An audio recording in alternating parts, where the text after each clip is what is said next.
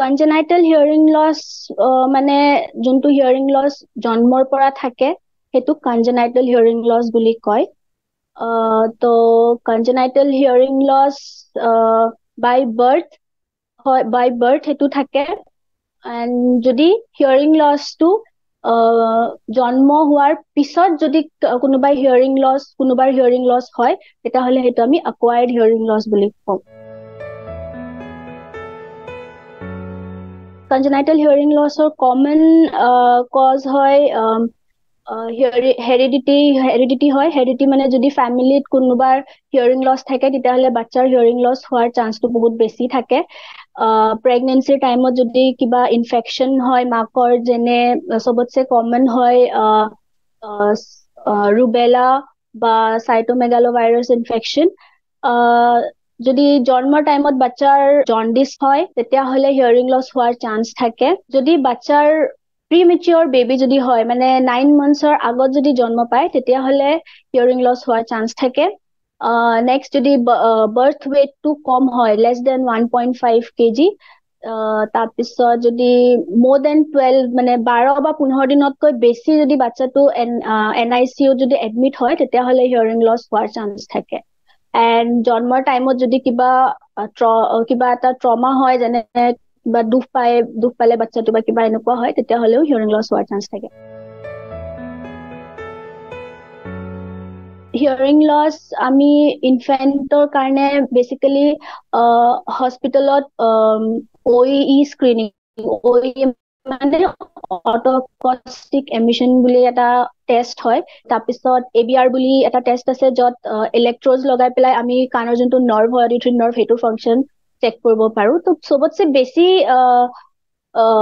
common test যোনটো আমি use কৰো হেটো হয় OAE অটোকস্টিক এমিশন প্ৰেগনেন্সিৰ টাইমত হিয়াৰিং লস ডিটেক্ট কৰাটো ইমান ইজি নহয় বাট মেবি জেনেটিক টেষ্টিং কৰিলে গম পাব পাৰে and কিছুমান ষ্টাডিজ আছে যত মানে ইহতে প্ৰেগনেন্ট থাকে তেতিয়া ফিটাছৰ ওচৰত সাউন্ড দিয়ে and তাৰপিছত এই মুভমেন্ট বা বেবিৰ যোনটো বিহেভিয়াৰ হয় যোনটো ফিটাছৰ বিহেভিয়াৰ হয় হেতু হিহতে চাই পেলাই ক'ব পাৰে যে মেবি বেবিটোৰ হিয়াৰিং লস আছে নে নাই হেতু ইমান কমন নহয় বাট জেনেটিক টেষ্টিং কৰিব পাৰি যদি ফ্যামিলিত কোনোবাৰ হিয়াৰিং লস আছে হিয়াৰিং লস বুলি ক'লে তাৰ ট্ৰিটমেন্ট হল হিয়াৰিং এইড বা ককলিয়াৰ ইমপ্লান্ট বা আৰু কিছুমান বেলেগ ধৰণৰ ইমপ্লান্ট আছে বাট সবতছে কমন আমাৰ ম্যানেজমেন্ট অপচন হয় হিয়াৰিং এইড বা ককলিয়াৰ ইমপ্লান্ট কনজেনাইটেল হিয়াৰিং লস হলে ডিপেন্ড কৰে যে বাচ্চাটোৰ কিমান ডিগ্ৰী অফ হিয়াৰিং লস আছে সেই হিচাপত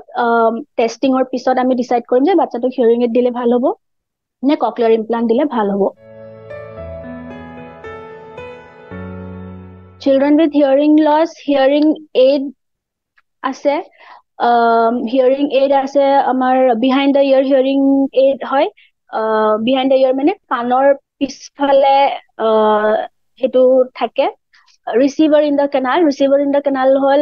যে receiver টো আমাৰ কানালত থাকে হেতু বহুত সৰু সাইজৰ হয় but again হেতু ডিপেন্ড কৰে যে কিমান লস আছে কি ধৰণৰ লস হয় তাৰপিছত আমি ডিসাইড কৰিম যে তাক BTE মানে behind the ear hearing aid দিম নে RIC hearing aid দিম নেক্সট ককলিয়াৰ ইমপ্লান্ট আছে ককলিয়াৰ ইমপ্লান্ট টো আগতে যেতিয়া সিভিয়াৰ টু প্ৰফাউণ্ড হিয়াৰিং লস আছিলে তেতিয়াহে বাচ্চাবোৰক ককলিয়াৰ ইমপ্লান্ট দিয়া গৈছিলে বাট আজিকালি মডাৰেটলি সিভিয়াৰ বা মডাৰেট হিয়াৰিং লস হলেও ককলিয়াৰ ইমপ্লান্ট প্ৰেসক্ৰাইব কৰে মানে সব ডিপেন্ড কৰে যে কোনটো ডিভাইস দিলে বাচ্চাটোৰ কাৰণে ভাল হ'ব হেতু আমি অকল ইভালুয়েশন কৰাৰ পিছতহে আমি এটো ক'ব পাৰো